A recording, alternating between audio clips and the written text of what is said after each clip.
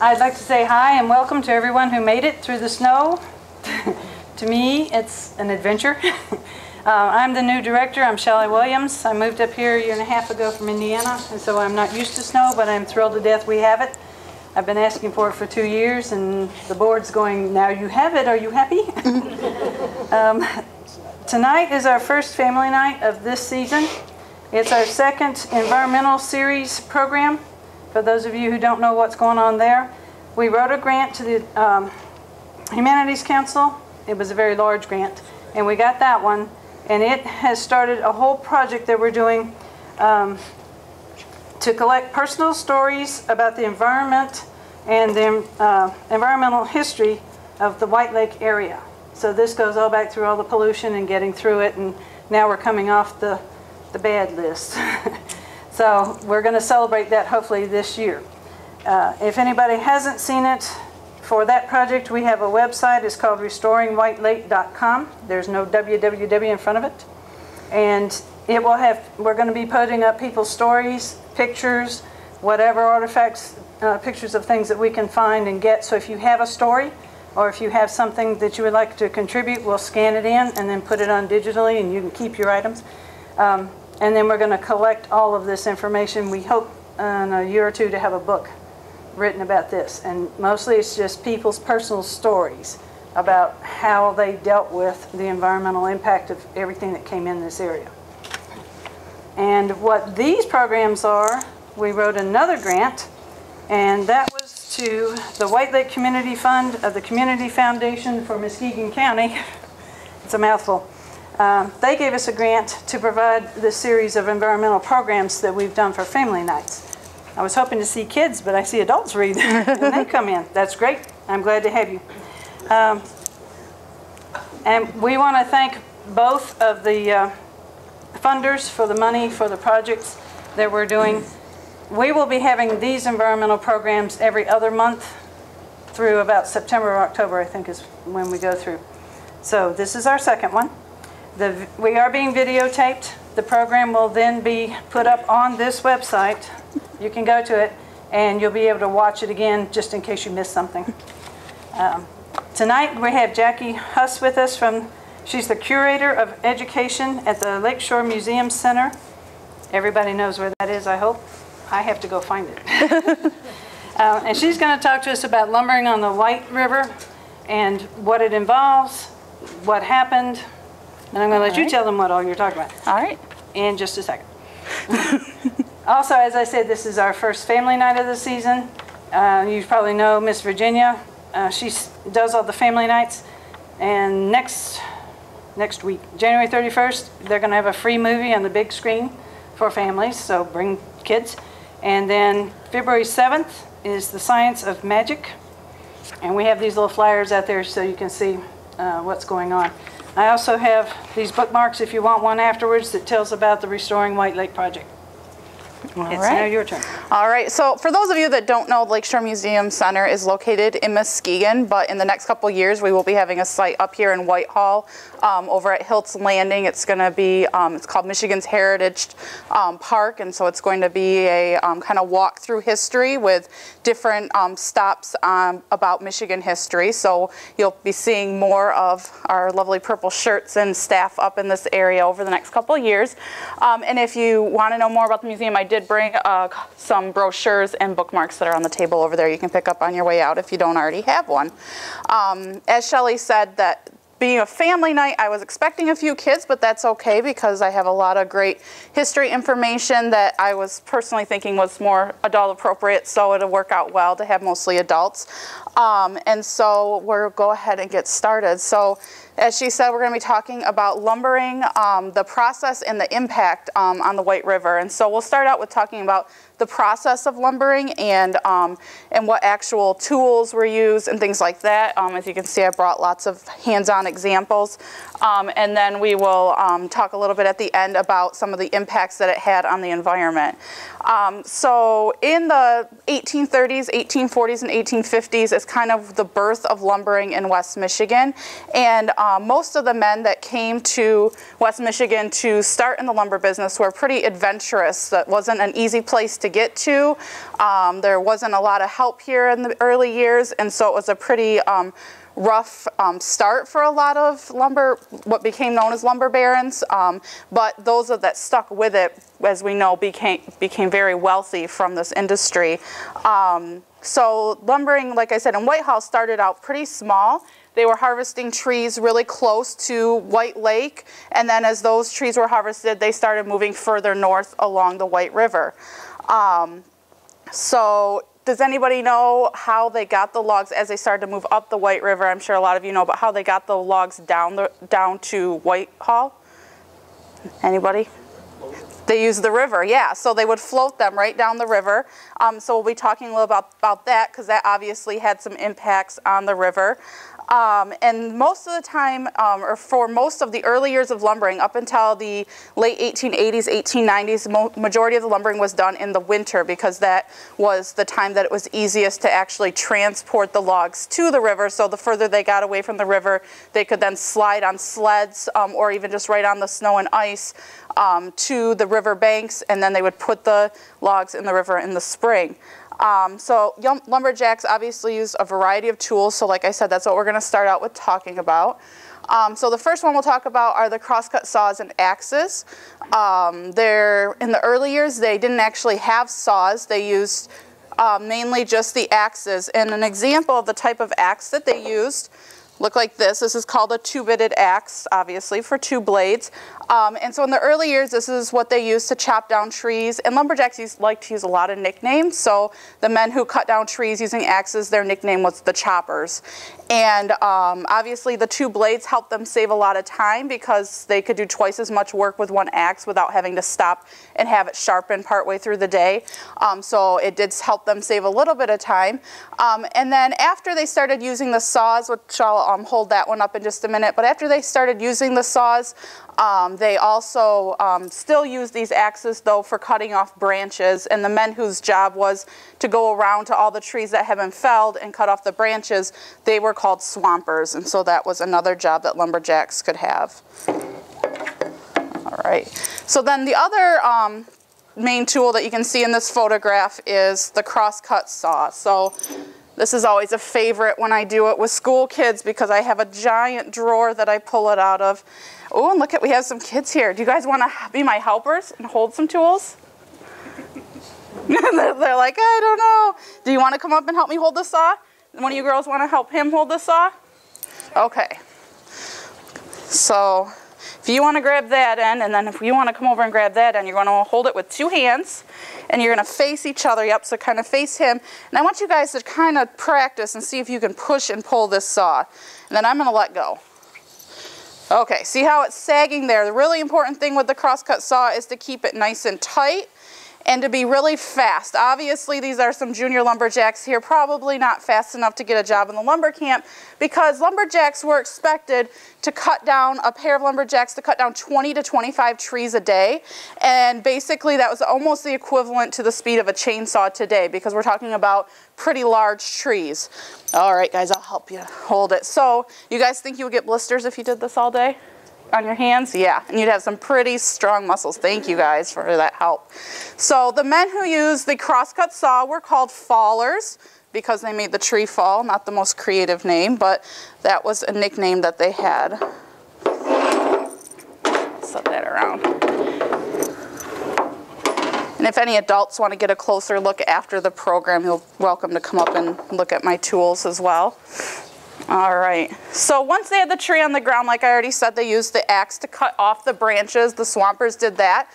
And then the next job was the marking of the logs. And so your library actually has a nice display over there of some different local log marks. But basically, the marks for each lumber camp had to be designed and then registered with the county. So the first thing lumber mill owner, or maybe one of his higher up in his office would do is come up with a design. So like my hammer here has the mark HD on it, but you can see over there, there's lots of different designs, pictures and symbols that they could have. And really the only rule, or the only rules, were that it couldn't be the same as somebody else in the county, so you couldn't have the same mark as somebody else. And then it had to be something that could be made into a hammer, so you couldn't have anything too intricate or fancy. A lot of people wonder, okay, did they heat it up and burn the end of the log? But actually it was just basically the sheer force of swinging this large hammer into the end of the log as hard as they could. And remember that it's green, fresh wood. All the log ends that you see now are dried out wood, so it'll be a lot harder to stamp or mark. But back when they were first cut, it wasn't super hard to make that mark. And they were expected to hit the end of the log about 5 times on each end. Get this one here. And I'll pass this one around. You guys can look a little bit closer at it. But they were expected to hit this one about 5 times on each end, because basically once it was in the river, you didn't want, you wanted one of your marks to always be sticking out of the water. So if it's half underwater and it's rolling around, on each end you always want at least one mark sticking out. So once they, just to go back, once they had their mark registered with the county, then the county would keep a record of that so nobody in the future could have the same mark as you, and then you could go to your local blacksmith and have your marking hammer made. And there might only be 2 or 3 of them made for each camp. But what's kind of interesting about these log marks is that they were bought and sold like property. So if a sawmill was going out of business, they might sell the marking hammers and the rights to that mark along with their company, or they might sell it to a different company. So in the books, then you had to go to back to the county office and have it transferred to the new owner. And so we actually have an original one of those books from the county in our archives at the museum. And so under one mark, there might be 8 or 10 different sawmills, and then the years that they actually were the owners of that. So it's kind of a confusing business. We'll talk a little bit more about it later, about the men who actually had to recognize these marks to do the sorting of the logs later, because the whole point was once they got in the river, they got mixed together, they got down to the lake here in Whitehall, and they had to be sorted back out to the sawmills that they belonged to. So I'll go ahead and pass this one around. It's got that mark KT on there. Some of them are a little bit easier to see than others. And then this one up here I just brought with me because it is a Whitehall mark, although you guys got a bunch of them here. I didn't see this one over there. This is from the Bonona Lumber Company, so it's kind of neat. It's a sailboat. So if you want to see this one a little bit closer afterwards, you're welcome to come up and take a closer look at it. So after the log was marked, or sometimes before, these 2 jobs kind of, it didn't matter what order you did them in. The next job was to measure the logs or scale the log. So they had to already know the length of their logs, which they usually cut in a standard length so they could fit it on their sled. So if they had a 14-foot sled, then they cut their logs at 14 feet lengths. But then once they did that, the scaler job was to find out how many board feet were in a log. So for our younger people in the audience that might not know what a board foot is 12 inches by 12 inches and 1 inch thick. So once they knew how many board feet were in a log, then they knew how much money the log was worth, or they could estimate how much money the log was worth. So basically, to figure out the board feet, you need to know the length and the diameter of a log, and then there's a math equation to do that. However, lumberjacks didn't want to sit there and do their longhand math equation, and so somebody invented these scale sticks, where once you knew the length of the log, you found your column at the bottom. So if we had that 14-foot long log, we would measure across the diameter of the log like they're doing there. So this is just another type of it, but they'd measure across the diameter of the log and figure out, okay, if my log went from here to here, what is that number? 766 board feet for a log that wide or that big of diameter that's 14 feet long. And so the scaler's job was to record all of that so that his bosses could kind of keep track of their profitability, you know, from week to week, month to month, to kind of estimate how much money it was going to make once it finally got to the sawmill. Now, another nickname though for this was the cheat stick, because there's a couple different theories why it's called the cheat stick. Probably the most logical is you were cheating the math. You didn't have to do the math. So it's a cheat stick in that you don't have to do the math. But another kind of saying that might have been called the cheat stick is because a log is not a perfect circle. The scaler would always find that if it was oval shaped, find the biggest diameter, or if it had a knot coming out of it, always write down the bigger number, make it look like it was worth a little bit more money. Another name they might have called it the cheat stick. Third reason they may have called it the cheat stick, and they sometimes called the man using it the cheater, is he wasn't super popular in lumber camps because he made more money than the rest of the lumberjacks.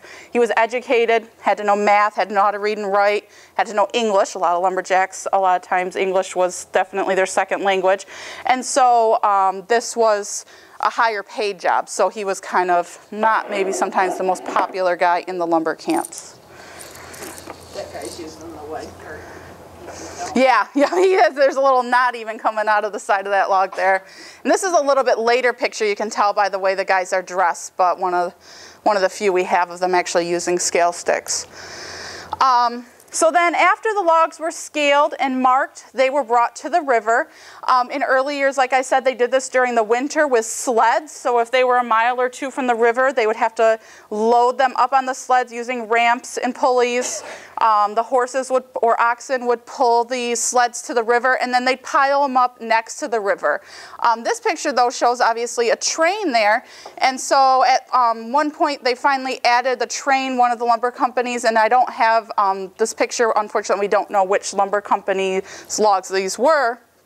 But they added a train to the operation, probably a narrow gauge rail, and so that they could get the logs to the river even easier than using the horses. And then you can see that they kind of tipped it and basically probably took the railings off of this side so that they could roll down into the river. And so they would do that in the spring as the snow was melting and the river was starting to rise and move a little bit faster. And then, as most of you probably know, the lumberjacks would go down the river with the logs, basically to keep an eye out for log jams, and also to watch out for log pirates. All of these log ends that you see here or at our museum, those have all been found in the woods in Michigan, and those are all a product of log piracy. Basically, men, usually at night, or if they found a nice deserted stretch during the day that they didn't think they were going to get caught, they would pull logs out of the river, saw off the ends, throw those ends out into the woods, put their own mark on the log, and push it back in the water. So KT here, or our Benona Lumber Company here, they did not get the log. They did not get the money for this log. Somebody found these logs out in the woods. A lot of times, 1920s, 1930s, it was really popular to go walking out in the woods looking for those logs. We probably have 400 or 500 log ends in our museum collection, and we're just one museum, and then people a lot of times have them in private collections. So this was a really popular thing to do, is to steal other lumber companies' logs. So then once the logs finally got down to the mouth of the river, they had to be sorted. And so this is a picture of the sorting grounds here in Whitehall. And basically there were men that worked for what was known in Whitehall as the Whitehall Booming Company. In Muskegon, it was the Muskegon Booming Company. Basically the boomers, the men who worked for the Booming Company, were independent from all the sawmills. So if there were 18 or 20 sawmills on White Lake, they were basically, the company was owned by shares of all of the separate lumber companies. So you owned 1/18 of this booming company so that it was fair. These men were supposed to be independent so that they didn't slip somebody a few extra logs as they were sorting them. And so they would stand on these kind of docks in the river that separated the logs into pens or corrals. I kind of like to compare it to corralling cattle. They would look at the mark and they would slide it into the corral that belonged to. So the Colville sawmill had one corral, the Ferry sawmill had another corral, and they would sort those logs according to who they were belonged to. Once they got them into the corral at the mouth of the river, they then had to be chained together. And so the system that they came up with was to use a snub ring, or nickname for this was a dog. they would have to go around in each log and pound 2 or 3 of these into the log. And they called them dog and chains. That was kind of the nickname for it, but the official name was a snub ring. They'd pound the dog in there, and then they could run chains through these loops. And they came in all different shapes and sizes. I've seen ones that aren't so nice. They don't have the moving ring. It's a fixed ring. Just depends on who made them. These are all obviously handmade items. And so these would be pounded in. Chains would chain them together like big rafts. And then usually a tugboat would actually come and hook onto that raft of logs and pull it to the sawmill that it belonged to. So I can go ahead and pass this around too, because it's a small, easy thing to pass around. Then once the logs were tugged to the sawmill that they belonged to, they then had to be unchained, and those had to be taken out. So there was a whole separate tool made called a snub ring puller, which I unfortunately don't have with me. But basically imagine a crowbar on a really long stick so that you didn't have to bend over, and you would stick that crowbar through under the loop and pry it up, and then they would just keep doing that and stick them on a kind of a chain on their belt, and have to take them all out before they could go up into the sawmill. So the sawmill here is, you might be able to see at the bottom there, is the CE and MB Colville sawmill. So Colville was one of the bigger lumbering families in the Whitehall area. I have some pictures of some other sawmills though. Oh, the last step, I forgot. The last step is to ship the lumber. So this one picture I found kind of interesting, because you'll notice the ship is the C.H. Hackley. So this picture was taken around 1895, and in 1895 lumbering was kind of ending in Muskegon, and the Hackley and Hume Company owned a lot of their own ships. Some lumber companies own their own ships, other lumber companies rented ships or kind of contracted with a ship's captain for the summer. And so because lumbering was slowing down in Muskegon, chances are Hackley and Hume did not need all of their ships for their lumber company, so they were subcontracting out their ships to other lumber companies. And so we know that this one was up in Whitehall in 1895. And then you can probably see on there, where did all of the lumber mostly go? Chicago, yep, that is kind of the hub for the Midwest. So the ships made constant round trips from the time that the ice broke in the spring, as early like late April, early May, till as long as they could go in November, early December, bringing lumber down to Chicago. A lot of times they would dry the lumber because it's fresh wood. Sometimes some lumber companies had drying barns that they would heat up really hot, kind of like a kiln to dry out that wood. Other times they just stacked it out on the deck and waited. It might take a month or two to kind of air dry. And then they would stack it up on the ship. And I always tell the kids, here is the hardest job, I think, of all of the lumberjacks, were the men called dock wallopers. Their sole job, they wore leather aprons, big leather gloves. Their sole job was to pick up as big a stack of lumber as they could carry and basically kind of walk the plank onto the ship, stack it up, go off and get another one constantly. So today, when you think about how the cranes just do it automatically and, you know, there's no manpower in it, this was a pretty tough job. And basically that was their only job. So if there wasn't a ship in port, like in Muskegon, we know that they would sit on the porch of the Occidental Hotel and wait till they saw another ship come, and then they'd run down and do it again. But they basically got breaks in between because it was such a tough job to do the loading of the ship.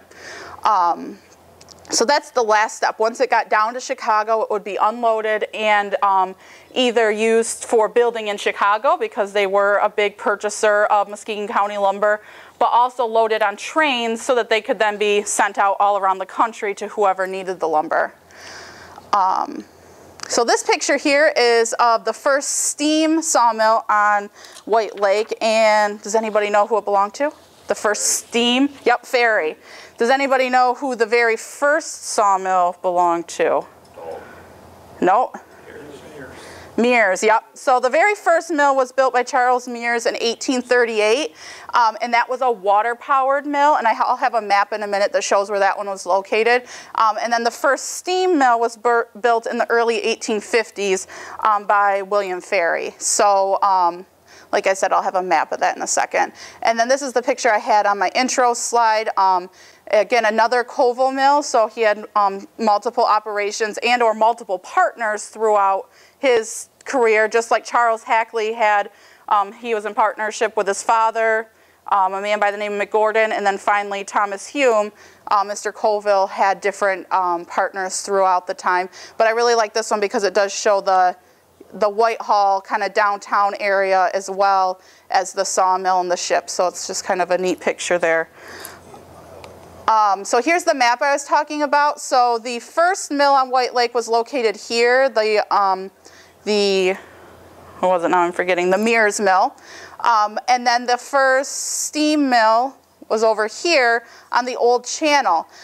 So as most of you probably know, Whitehall's original channel went kind of up like that and out to Lake Michigan. And it was in 1871 that they finally completed this channel, which was lobbied for to the U.S. government by the lumber barons of the Whitehall area, because without that channel, there was not a reliable way to get their ships into the White Lake. And so a lot of times, as you can see, it made more sense to put your mill way out here, but that meant that you were tugging your logs all the way here before you could even turn them into boards. So once the channel opened in 1871, you can see most of the sawmills then were built closer to the river so that the logs didn't have to be taken quite as far, and then the ships could just come right into the dock at the mill instead of having to find a way to get the finished lumber out to the ships out in Lake Michigan or just inside the kind of rivery channel there. This one, this red arrow up here is that Colville Ocobock mill. I don't know if I'm saying that right. Ocobock. And that mill was built in 1865, so 15 years after this. So they were actually built before the channel was finished. But if I were able to blow this picture up, you would be able to see that a lot of those mills were built after 1871 or right around 1871. Okay, so that's kind of the process. Now let's talk a little bit about how did it affect the river, the lake, and the forest. So there's lots of different effects that lumbering had on the White Lake area, the Muskegon area, anywhere that you were doing this lumbering. One of them was what we just talked about, the channel. We probably, maybe eventually they would have put a channel in, but if it weren't for the lumbering, that first man-made channel out to Lake Michigan would have come much later. And as a result, the lighthouse would have come much later as well, because they were put in about the same time. Also, this is another picture of the booming grounds. Just look at what they did to the edge of the river. So before lumbering got here, trees, brush, everything was right up to the edge of the river. And as the lumber companies grew, they basically logged right next to the White Lake and White River, and then they worked further and further away as they depleted the lumber source. But they were removing basically any sort of natural vegetation that would help keep erosion from happening, that would help protect the riverbanks. And at the same time as they were cutting logs, they were kind of filling in any marshy area that was along the river or along the edge of the lake with that sawdust or scrap wood or anything that they didn't want. They didn't care. They just threw it right in the river, and it filled in basically those edges of the rivers and the lakes as they were lumbering. And so those were two really big impacts. I mean, imagine if you were a fish that originally lived in this river, and then all of a sudden, not only were there, you know, the plants couldn't grow, there's all these men and ships and logs covering your river, all these man-made things. It really changed and kind of disturbed the ecosystem that was going on in the river as well as the lake. And then also the forest. That's a huge one that a lot of people don't think about, but most of the forests that we have here in Michigan today are only about 75 to 80 years old. They were planted during the Great Depression. The Civilian Conservation Corps planted a lot of the trees that we see today, because what the lumberjacks left behind were basically any scrub trees that wasn't worth their time cutting down. And then as they cut off those branches, that swamper cut off the branches, they just left all of that lying on the ground, that discarded brush. And a lot of that dried out, and then any sort of lightning storm or even just a careless lumberjack's fire is going to start a forest fire. And they actually lost more trees to forest fires during this time than to the lumberjacks themselves cutting the trees down. They thought that the lumber in Michigan would last 500 years, but it barely lasted a little over 50 years because of increased technology, they were able towards the end to cut trees down much faster, and they started going to year-round logging. But more than that was the forest fires that were caused a lot of times by the lumberjacks themselves, and definitely because of the brush and the dried out branches, pine branches that they left behind. So here's another picture of kind of what the forest looked like when they were done with it. So as I mentioned, during the 1930s, the Civilian Conservation Corps came into Michigan, and they did it all over the country. They planted trees. However, in Michigan, we actually planted 484 million trees during the late 1930s and early 1940s, and that was more than twice as many than any other state in the country. And so that was a huge boost to Michigan's economy at the time, but also gave us some of the forests that we have today. So today, as most of you probably know, when lumber companies cut down trees, they are now required for every tree that they cut down, they don't have to replant it in the exact same place, but they do have to be planting a tree somewhere else to replace it. So it is a renewable resource, you know, that we can obviously plant and grow more, but they weren't super responsible back in the 1800s. And so we are just now getting the results of those trees that were planted in the 1930s. So that's kind of the end of my presentation. Does anybody have any questions about the tools or any of the process or the photos that I showed today? Yeah. Why did they dry the lumber before they stacked on the ship? Was that to decrease the weight? Decrease the weight, and also for building, so that when it finally did get to market, it was something you could build with, because you don't want to build with the wet lumber. You're not going to get the best results. So, but a lot of times, the decrease in the weight would be a big factor because you could hold more on your ship. Oh, another question here. Hey, I'm curious about any trees, you know, logs that were cut down but were never reclaimed, sank under the water, any of that? Yeah, that does happen. I don't know specifically here in Whitehall. I'm sure that in the process of dredging, people have pulled up logs. I know in Muskegon, we have one of our logs that's on display was one that in the process of dredging, I want to say in like the late 80s, was pulled out. And it's a pretty sizable log, about this big around, because it got waterlogged. So most of the lumber they got through the mills within that summer that they, you know, brought it down in the spring, and they got it through. But every once in a while, it would get left in the water too long and get waterlogged and sink. So there probably is still a few out there, I'm sure.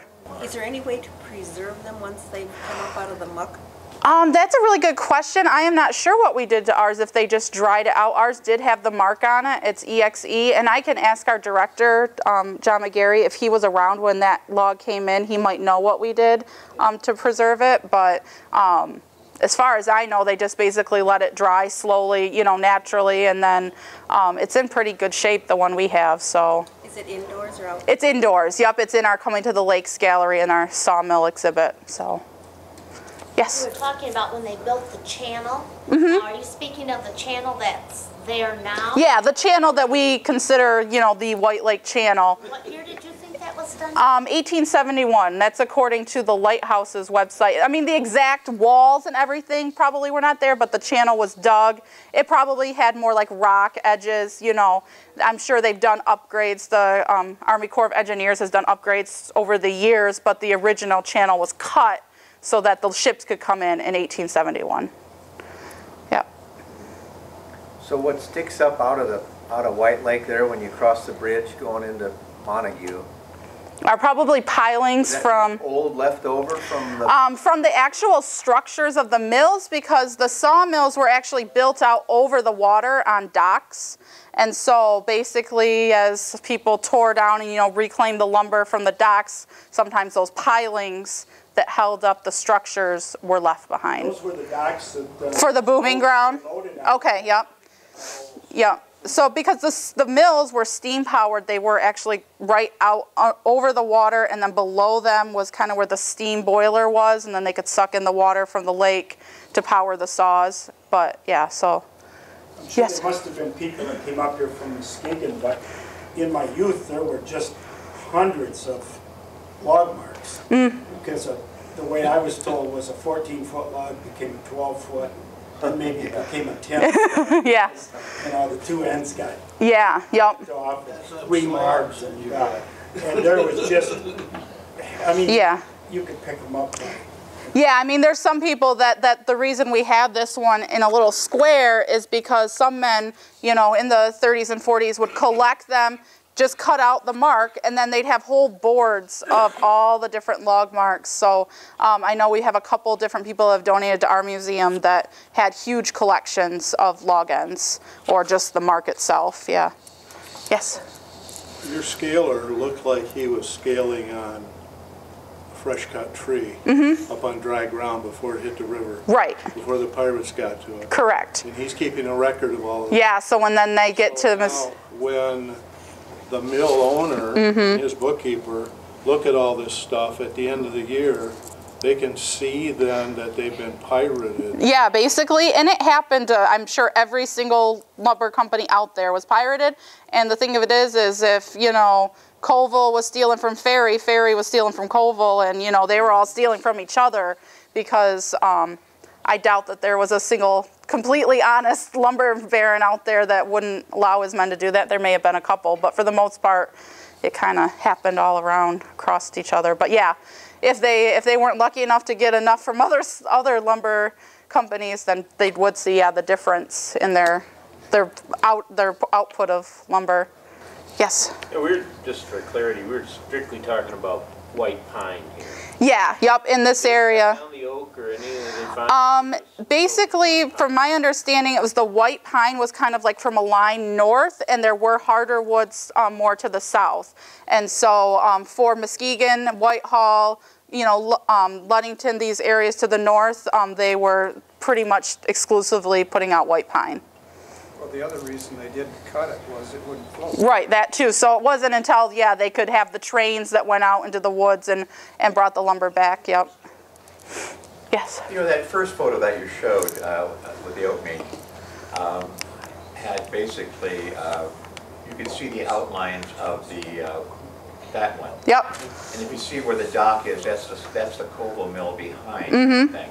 Yep. And you can still see the edgings and things like that. Yep, so this is kind of the... in the lake today. Yep, that's a log float there. Yep, this was what held the logs in, and then you've got the dock where the... came out like that, and then that's over the water there, that sawmill. Or even... that one's not as good of an example. Also, I think it's fascinating. They always said fire prevention is all the... Yep, the wooden barrels up there.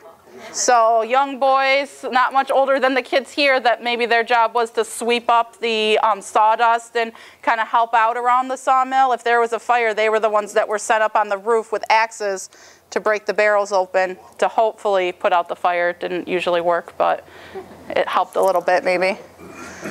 Yeah. Do they have any intention of cleaning the rest of that out of the lake there as part of the restoration project? Are they going to leave that in for history, or does anybody know on that? I think it's I think it's kind of just there. I mean, it's over years been covered with all sorts of things. I mean, I know I'm sure it's the same case in Whitehall. I know I'm from Muskegon, so I know more about Muskegon, but I'm sure that there's probably buildings built on top of what they filled in, because if you look at old maps, and I'm sure the same would be true here, the shoreline and where your road is that you think is maybe 2 blocks off the water used to be right on the water. And then they filled in, and so then now there's another road there that, like in Muskegon, if you're familiar with Muskegon, Western Avenue used to only be about 1.5 blocks from the water, but now you've got another block down, you've got Shoreline Drive, and then you have the Mart Dock going out into the water, so it's pretty much permanent now. I was told that Mart Dock is built Yeah, in sawdust. Yep, it is, because I was just today with a class in our archives looking at a map, and Western is literally the last road before you got to Muskegon Lake, and so that's all filled in. Yep, completely changed the outline of these lakes, Whitehall, Muskegon. And I'm sure they may have had the same problem that we have had in Muskegon, where they're trying to maybe put in a bridge like over Ruddiman Creek in Muskegon, and they put the pilings in, and then they come back later and they've sunk. So then they have to put more on top, and then those sink until they get through all of the sawdust and, you know, the muck basically to find something hard, because it's spongy from what's been in there for fill. And then you had the erosion, all the topsoil. Yeah, because I mean, if you look at that last picture of the river I show, I mean, there's no vegetation there to hold any of that erosion back. So any major, you know, rainstorms are going to wash all of that in and erode the shoreline there. So this is the White River? Yes. Yep, that is the White River. Are we looking north or are we looking, I mean, upriver? Yep, you're looking upriver. Yep, so White Lake would be over here and you're looking upriver. All right. So Whitehall, really Montague. What's just north of where now it's just empty land, there was built up on that side of it too. On the right side. Yeah, there's some beyond the buildings bridge. like this here. Yeah, that's all empty land. I mean, that's all empty marsh. Well, and this might be a little bit closer in than what. There's the railroad bridge, which is still there. Okay, yeah. That's now a footbridge, a bike path. Yeah, because I mean, the men that worked out here, they needed, you know, buildings. Yeah. There would have been probably one of these was where like they would go to get their lunch and stuff because they're kind of out from town while they're working out there. So they would have built some different buildings out there. Yeah, that's, I'm just saying, if there was building along the White River side north of the, I mean, upriver from the bridge. Huh. I didn't know that. Okay. If you look on the railroad bridge, you can see the piling. Yeah. That's left from that.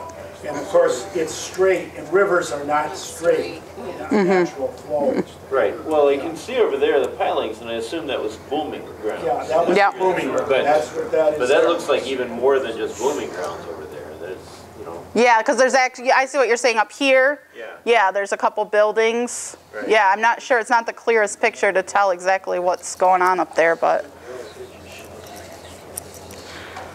All right, well, thank you guys all for coming. And Culver was SC.